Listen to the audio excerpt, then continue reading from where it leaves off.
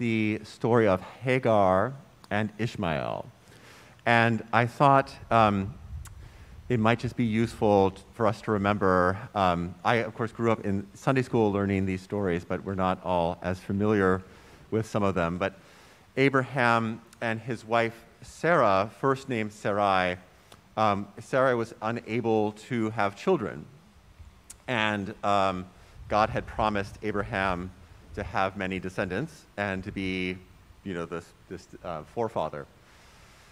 And so his wife offered Abraham her handmaiden, Hagar, to have children. And Abram lay with Hagar, and Ishmael was born. Later on, Sarai, now named Sarah, renamed by the God, is able to have children, and she has a son, Isaac. And as you may imagine, there's some jealousy of Hagar and Ishmael, and Sarah asked Abraham to send them off into the desert.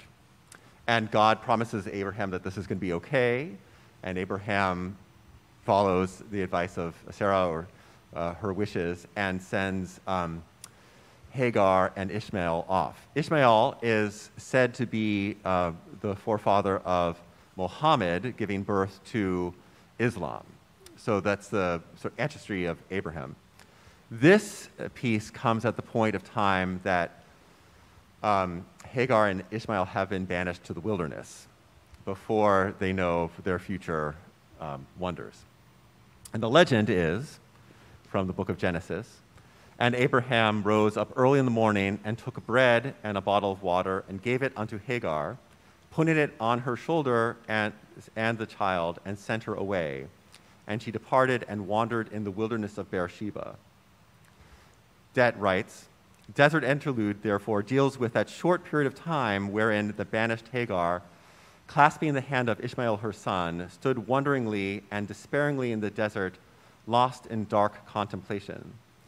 The loaf of bread was almost gone, and the water was spent in the bottle. The heat of the wilderness each moment grew more oppressive. What nostalgic thoughts of the home from which she had lately been thrust. What fears for the immediate future, what maternal dread for the fate of her child filled her breast. What should she do? Was there no hope? Had God, even as Abraham, forsaken her?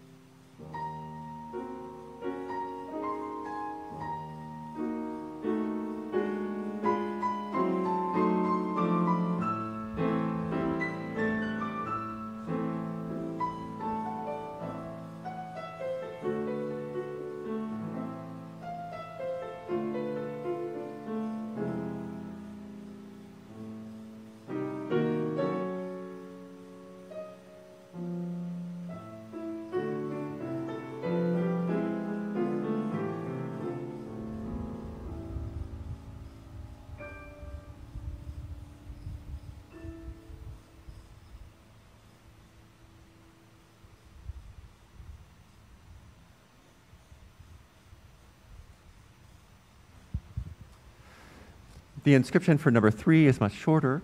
It comes from Samuel. And it came to pass that the soul of Jonathan was knit with the soul of David, and Jonathan loved him as his own soul.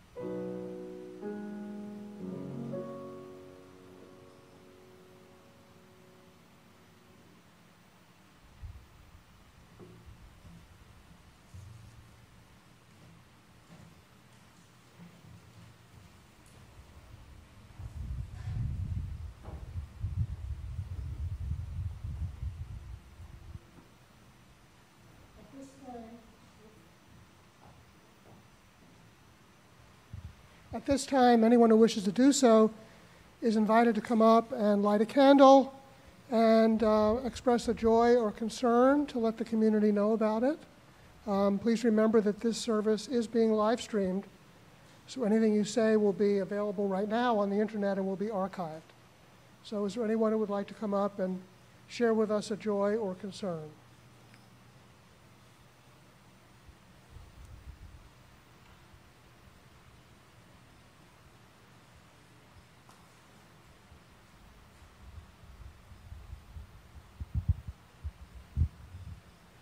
Hi, I'm Claire. My daughter, who lives here in Arlington, earned an international business degree and had a graduation ceremony on Friday at Warwick, University of Warwick in England.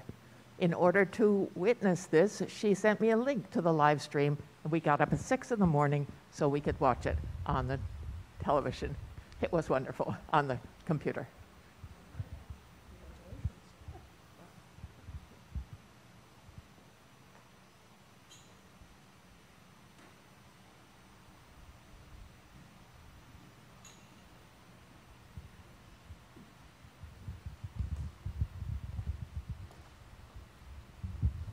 I'm Nancy Schrock, and I'm lighting a candle for my older son, Andrew, who over these 3 weeks is hiking the Pacific Coast Trail alone, starting in Bend. This is his 3rd year of doing it. I have joy that he's had the discipline to do this. I have concern that he come back safely.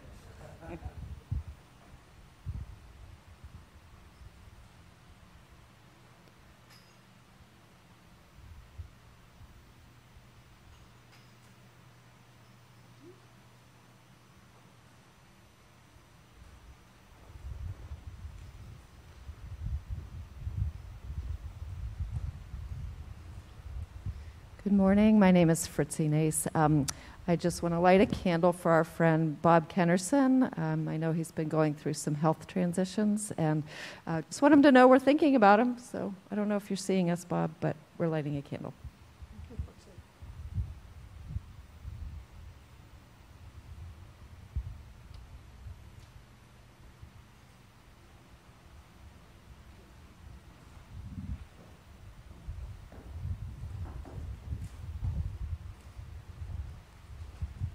Good morning. I'm Sheila Rudolph Correa, and I would like to light a candle of joy for my friendship with Zareen, who many of you know. We've been keeping in touch throughout the pandemic, and she and Alberto are doing well, I'm happy to report, but I'm especially touched because she made a delicious pot of soup for me when she found out that I had hurt my foot.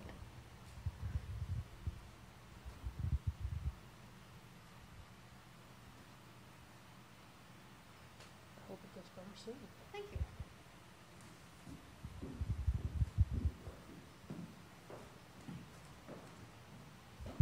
Hey everybody, I'm Liz Lintz, and John and I just got back yesterday from a trip down to Baltimore where we've been cleaning out my mother's condominium. So last year we moved her into assisted living, and it's been going really well. She's much happier and healthier. And, but there was a lot of stuff. There was my grandmother's stuff and my grandfather's stuff and my great-grandfather's stuff to go through. And we've just finished kind of going through all the personal family things and had a nice visit with my uncle, kind of looking at them and sharing memories, which was really nice. And I'm just profoundly grateful to John for all of his support in this whole process. He's been incredible. So that is my joy.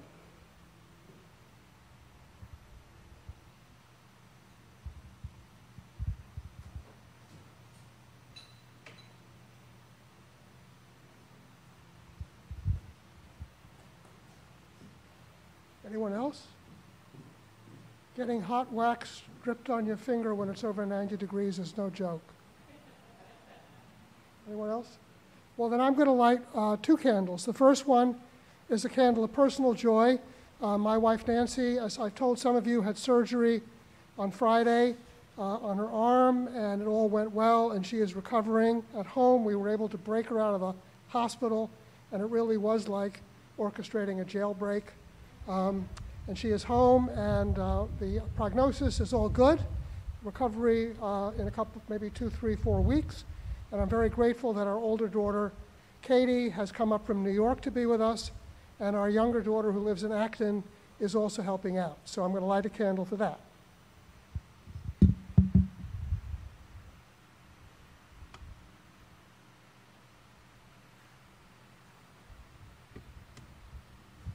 And in the spirit of being a fair parent, our son, who is in Philadelphia, is sending us good wishes. And now I will light a final candle for all the joys and sorrows that we all have within that have not been spoken today.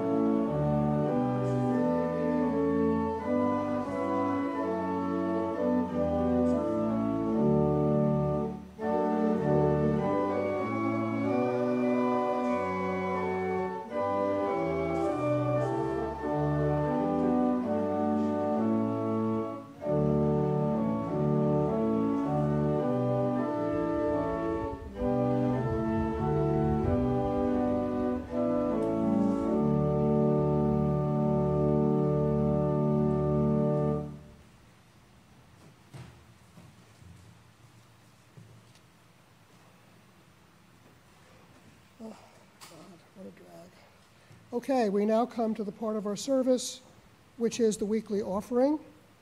And as soon as I untangle my glasses. The offering is a spiritual practice, a collective affirmation of our shared values and commitment to the mission of this liberal religious congregation. The different ways you can donate to the Winchester Unitarian Society should be printed in your order of service, or if you are watching this virtually on the screen, please write or type the date of your offering in the memo line or comment field. The morning offering will now be generously given and gratefully received.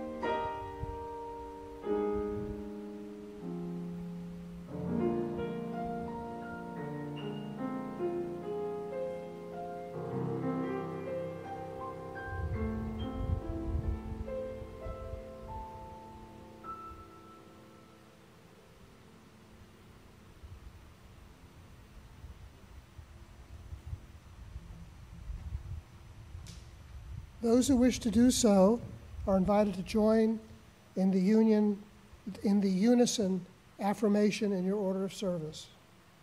We gather not for ourselves alone, but to use our common power to build the beloved community within and beyond these walls. Recreate and reaffirm this covenant this day, to make justice flourish, to practice compassion amidst difference, and to embody transformative love.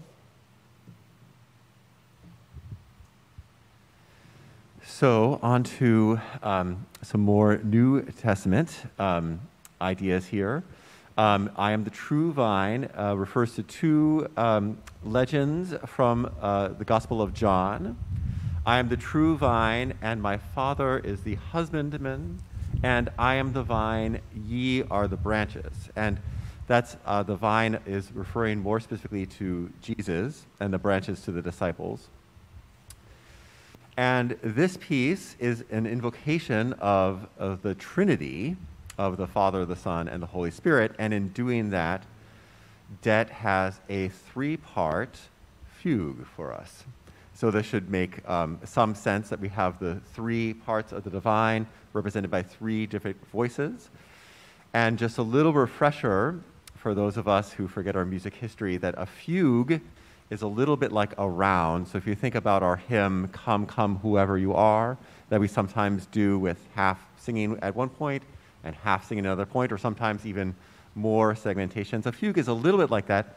We're going to hear the same melody, and this time he has a little tune with that scripture.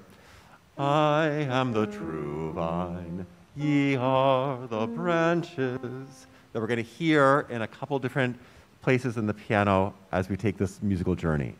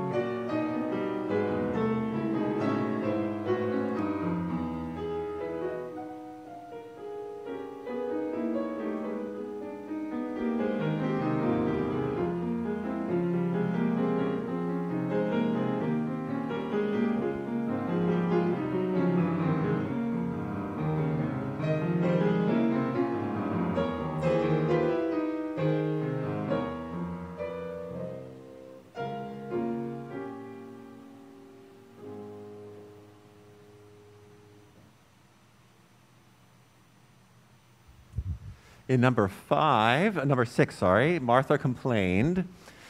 This deals with the story in the New Testament with the sisters Martha and Mary. And just for some context, you may have remember the story where Lazarus is raised by the dead by Jesus. Lazarus is Martha and Mary's brother.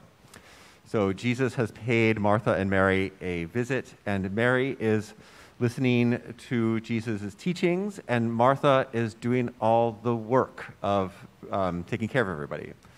And so this is the most descriptive story in the set, and the work is described by this little ground bass.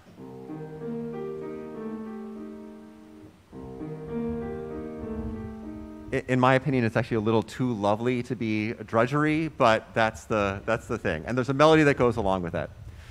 At a certain point, Martha breaks a glass. And then she flips out a little bit. She gets upset. And there's actually a really interesting musical device that Det employs here, which is a recitative, which is usually a vocal kind of phenomenon that he sets for the piano. So I'm going to read you a little bit of this recit. You're going to hear Martha first say, Lord, dost thou not care that my sister has left me to serve alone? Bid her therefore to come and help me. Bid her therefore come and help me. But Jesus reproves her. Martha, Martha, Martha. And you'll hear the music get softer and gentler there. You are careful and troubled about many things, but one thing is needful, and Mary has chosen that good part which shall not be taken away from her. At this point, Det gives us a little celestial amen.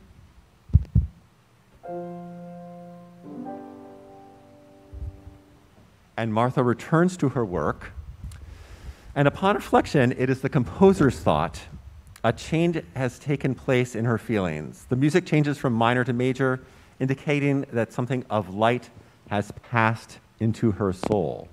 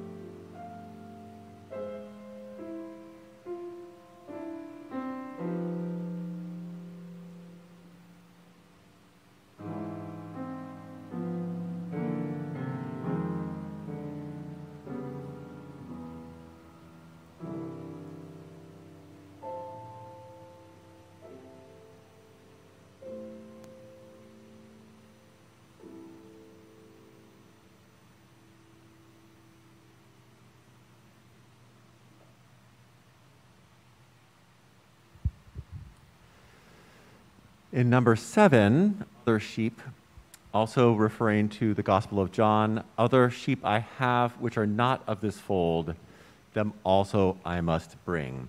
And Det writes that there were other groups beside the chosen people to whom the messianic message should be brought is evidenced by this pronouncement of the Master. Who these might be, we do not know, but it's reasonable to suppose that they were outside the pale of the 12 tribes. The melody used for this representation is one of many given the writer several years ago by a former pupil, Mr. Daklama Simango, a native African, and was chosen because it seemed to possess a certain yearning quality suitable for the portrayal of the feelings of those who longed for the light. The whole piece is a large 2-part form, of which the first section is a set of variations, and you're going to hear variations on that theme. It'll first be presented pretty clearly. And then there's a little poco allegro with a coda. This is the sort of the meatiest part of the whole set. So sort of sit back and wait.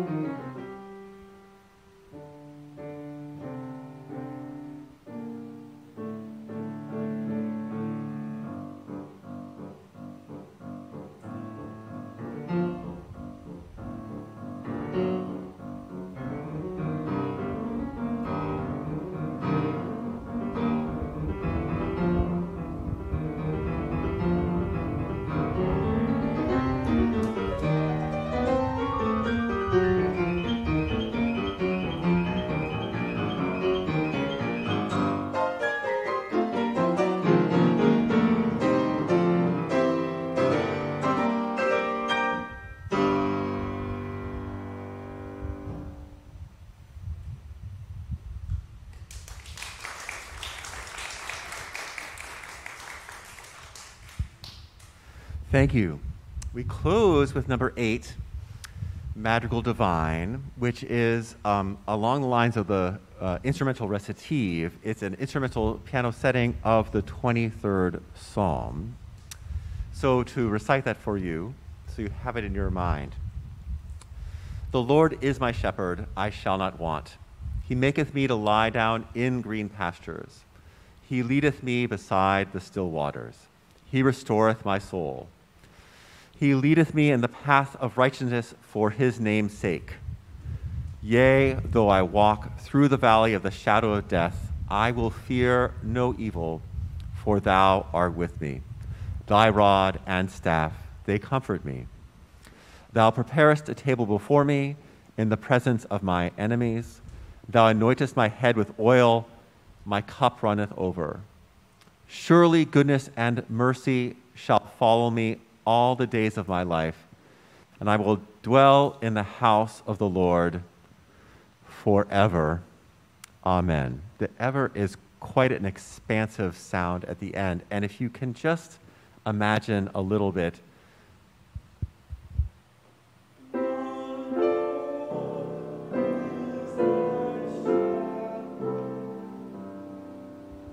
if you listen really closely, you can hear those words in your imagination.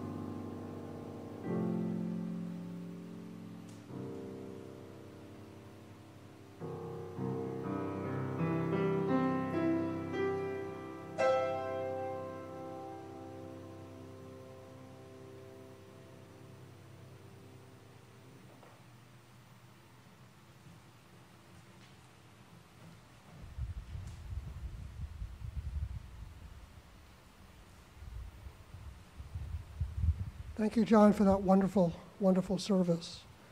Would you all please recite with me the words printed in your order of service for extinguishing the chalice. We extinguish this flame, but not the light of truth, the warmth of community, or the fire of commitment.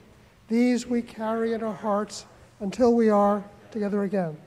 Today's service is concluded, but our life of service continues.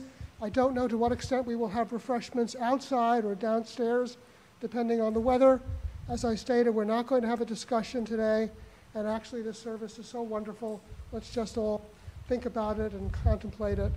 And finally, be here next week. Dan Hermes is going to talk about good and evil.